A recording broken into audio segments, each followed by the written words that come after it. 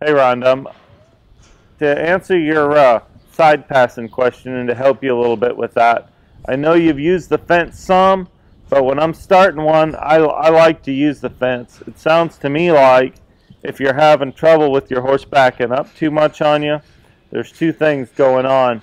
One, they're just not getting off your leg. Like if I want to go from here to the left, that horse just not getting off my leg enough, and there's a little bit of confusion of what they're supposed to do. Because a lot of us use that leg cue to make a horse back up. So, you know, we'll kick them and make them back, so there's just a little confusion there. So all I would do with that is when they back up, they got to understand that that's the only place when you want to side pass, the only place that they can get relief is to do that side pass. So if you're standing there and you want to side pass and they back up, just bump them right back up to the fence.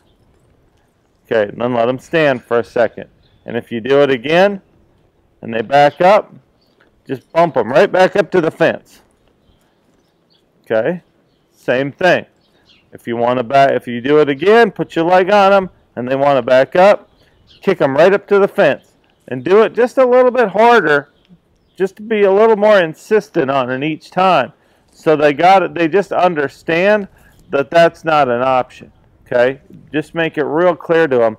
I always like to call it like a box. You got a side there, and you got a side here because you're going that way, and you got a side there. If they take any step out of that box that you don't want them to, this side, or that side, then you give them some spur, some leg, move them back up into that box. Let them know that that's not where they want to be.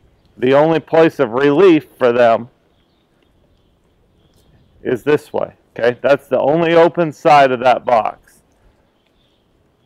Now if you go the other way, just the opposite. You got the front, the side, and the back, all walls right here.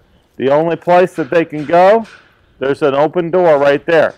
Okay, so if he backs up, as soon as he goes outside of that wall, kick him back up there. Okay, and then ask him again. And you got to make sure too, you want them to have, you know, be soft in their face, because if they're pulling on your hands, pushing on you, they're not going to listen to you. So you want to have them knocked off the bridle just a little bit. You want to make sure that they're soft enough in the face where you can control that and hold the front end, and then just push their belly over and have them side pass. Okay? Again, if they're pulling the bridle out of your hands and you're trying to push them around, it's not going to work. You got to be able to control that front end. And by controlling that front end, that means you got to be soft enough in their face that you can hold that front end right there while you're moving them over. Okay? So just remember that box. That's the biggest thing. And I use that box in a lot of things, and I want to make it super clear to that horse. I don't want to confuse them. Okay, you can't go there if I'm going that way.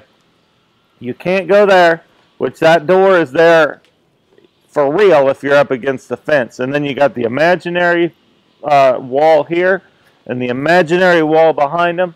And if you want to side pass them, say you want to go to the right and they push into your leg and go to the left towards that wall, then you get after them harder with that leg until they go, okay, that's the only way I can go. And if they back up, then you just kick them forward and get them right back up in this comfort zone. They got to understand that when they back up there, they're going to get scolded. When they go to the left, when you're trying to go to the right, they're going to get scolded. The only place they can go is to that open door. Let them find that open spot. Okay? Very important that they're soft on your leg, soft on your hands.